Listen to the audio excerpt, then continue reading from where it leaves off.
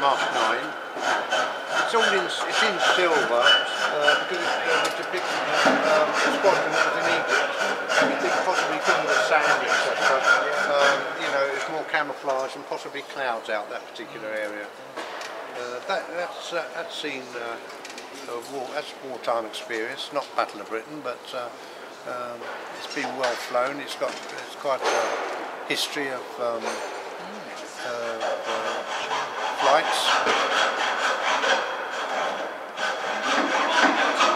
Towing a Dakota out now. Yeah. I like to see them bring the actual blanket for them because it only just fits in that hangar. It does. Yeah. And he pushes it in. Yeah. He doesn't pull it. He pushes it. It's fantastic. Yeah.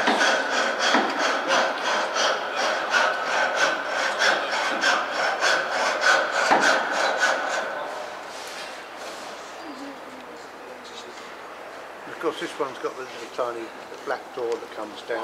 Yeah. They haven't all got that, but because you see him jump in the top, didn't you? Yeah. Jump through it, but now they've got the cut down door part. And different bulbs on the actual canopy slightly different. Decided then to modify it. Came up with this one, which is a Mark 9.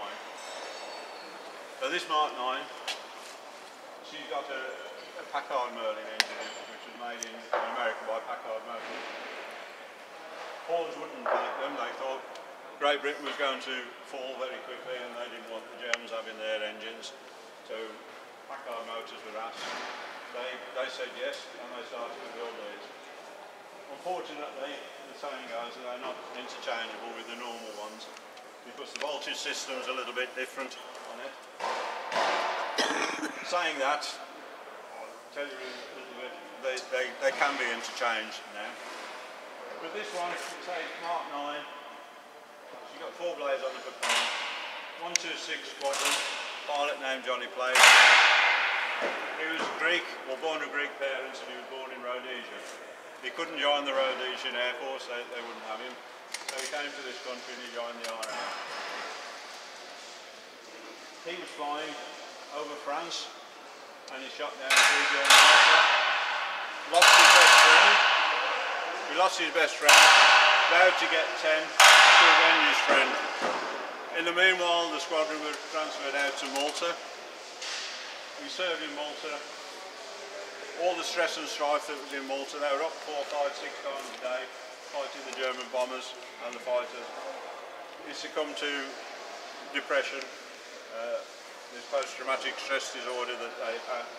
He was transferred back home. He survived the war by buying a desk all that time. And then in 1972 he shot himself. And he saw through this depression. And they reckon the reason was that his squadron, while they were flying over France, were told to attack this French village with the German headquarters in it. The underground is supposedly told the people to vacate at a certain time.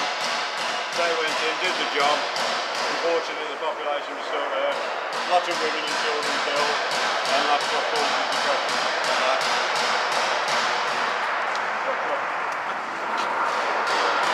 But on the side, there's 2 white strips with 16 German crosses on it. So he avenged his friend and got 3 extras as well on that. The name K was a short for his sister named Katrina.